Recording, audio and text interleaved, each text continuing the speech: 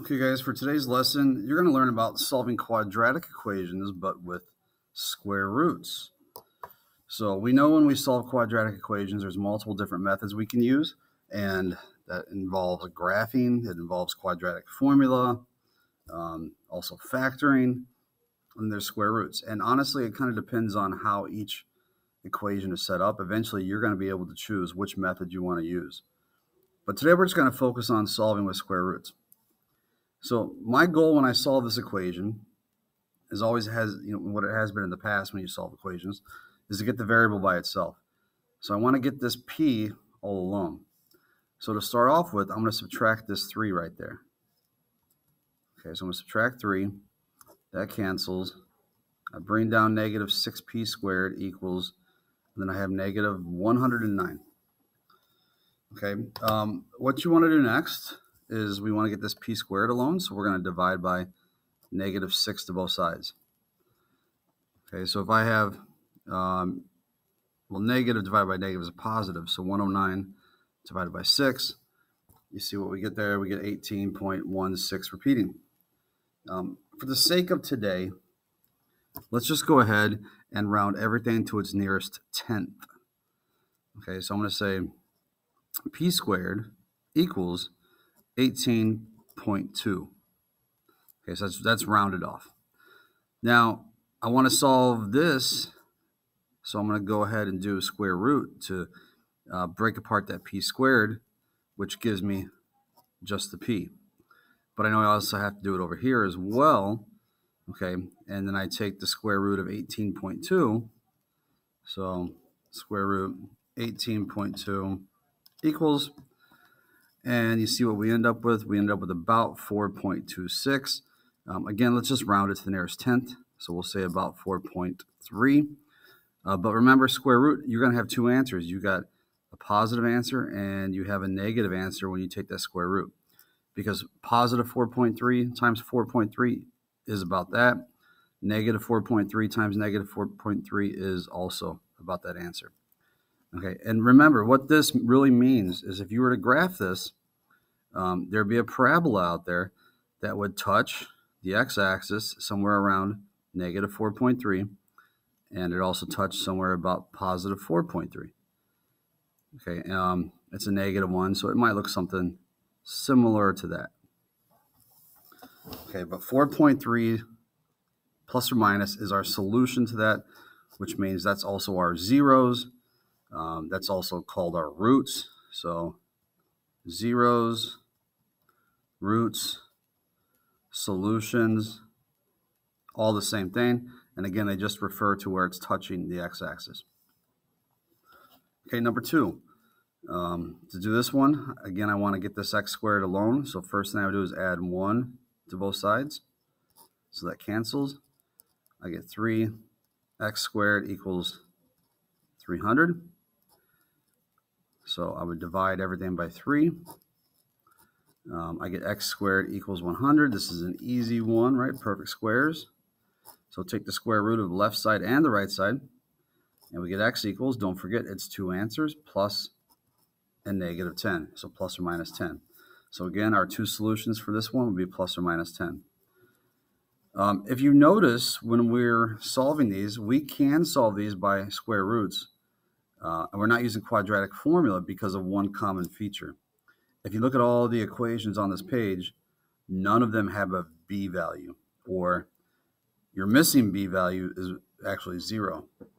So when you have a missing b value, it's way easier to do square roots to solve as opposed to using quadratic formula.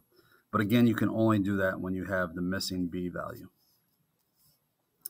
Okay, number 3. So I would subtract 3 to both sides.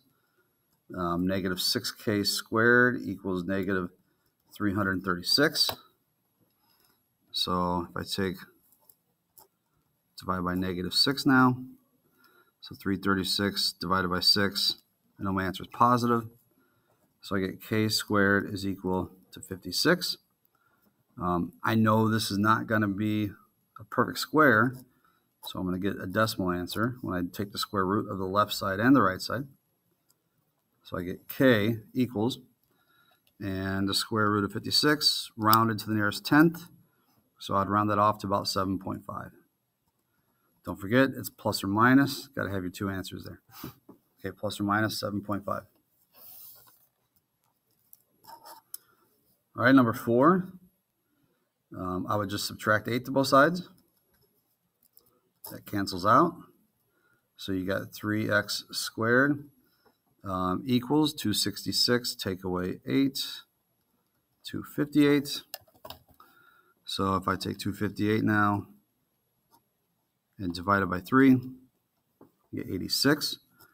So x squared equals 86. I know that's not a perfect square. Okay, so we're going to square root the left side and the right side. So you get x equals plus or minus. Okay, square root of 86. Rounded off to the nearest tenth, we'll say about 9.3. Okay, number 5. So start off this one, I'm going to subtract 6 to both sides. Okay, that cancels. And you get 6k squared is equal to negative 10. Okay, divide by 6 to both sides. That cancels. So you got k squared equals, you have negative 10 over 6, which would reduce down to negative 5/3. So you're going to take the square root, but see what happens here? This is like the situation we talked about earlier where you have a square root underneath, or a negative under the square root symbol, and that can't happen because there's no number that multiplied by itself that's going to equal negative 5/3. So when you see a situation like this, you double check that your math was correct. Your answer is going to be no solution. Okay, which means there's going to be no roots. There's no zeros for this one. Again, that parabola is just going to, it's a parabola that's out there, but it's just not going to touch the x-axis. Okay, number 6. I'm going to go ahead and add 10 to both sides. So cancels out. And you get 49x squared equals 49. Can divide both sides by 49 then. And you get x squared is equal to 1. Take the square root. And we see, well, that's going to be x equals plus or minus. Square root of 1 is 1. Okay, number 7. Subtract the 8.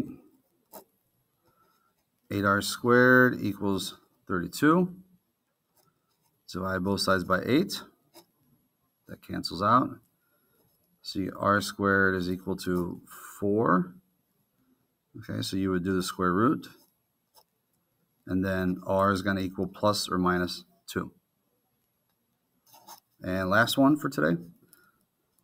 Let's start off with subtract that 3. Come over here, subtract 3. So that cancels out. You have negative 3a squared equals negative 285. So I'm going to take 285, divide that by 3. My answer is going to be a positive because you got the 2 negatives. And I get a squared is equal to 95. This one is not a perfect square. So I'm going to do square root, left side, right side. You get a equals plus or minus. And the square root of 95 rounded off to the nearest tenth is about 9.7.